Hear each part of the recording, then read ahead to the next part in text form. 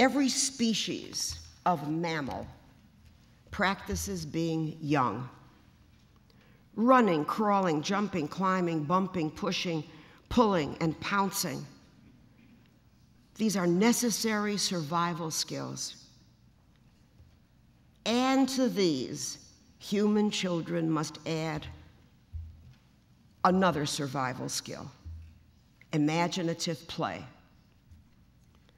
They must practice pretending to be someone else in another place, making up character, plot, and dialogue for the stories they invent. They are, in truth, inventing abstract thinking, the act of stepping outside oneself and viewing a broader perspective of relationships, verbal, visual, social, physical. But they are also, it seems to me, inventing reading, writing, and arithmetic, all in an earlier, primitive form, in preparation for. They are inventing and reinventing themselves as thinking people before the world tells them what to think. They do this as they literally play around with ideas. In effect, the child says, I am someone with ideas. I am someone who turns ideas into actions, and actions into new ideas. And furthermore, this is what I'm intended to do. I am intended to have my own ideas. That's why I play the way I do, to show myself what my ideas are and how necessary I am to the community. So I remind you of one thing,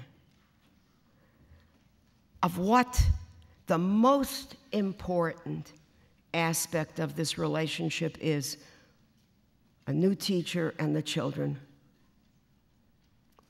And it doesn't have much to do with the curriculum.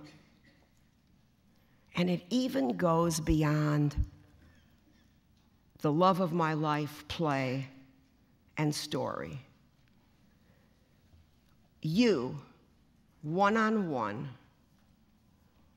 can be kind to each child.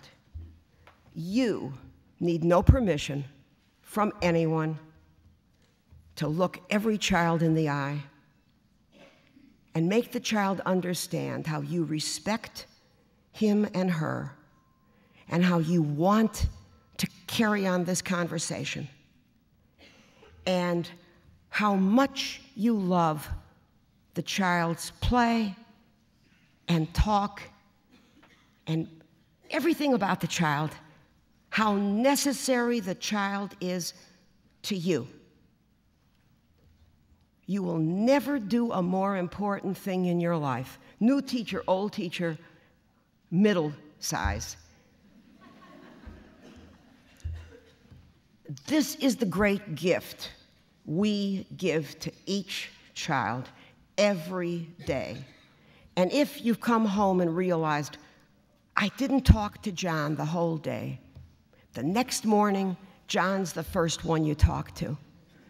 Nothing replaces that, and any new teacher or student teacher can do it every single day.